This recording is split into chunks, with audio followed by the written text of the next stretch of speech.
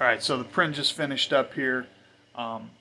Just want to show you a little bit more in here. So you can see up top here I have my filament spools hanging from what would typically be the clothes rack hanger where you'd hang your clothes from. So I just got my filament hanging up there. Down here I just stuck a little cheap little itty bitty heater in here.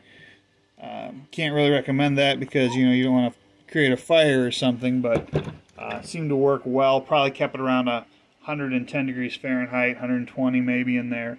I did put the power supply down beneath. I don't know if you can see that, but I put the power supply down beneath just to keep it cooler. So most of your heat will stay up in this upper chamber up here, and you have this lower chamber down below for storing supplies, whatever else you want to put in there. If you have things that you want to keep cooler, you just put them down below there. So anyway, you can also get this one's about 17 bucks probably at Walmart. There's also one on Amazon that has a much larger window. I'll put a link in the description on that as well, so you can check that out if you want. Alright, so thanks. Be sure to like, subscribe if you want to see more content. Take care.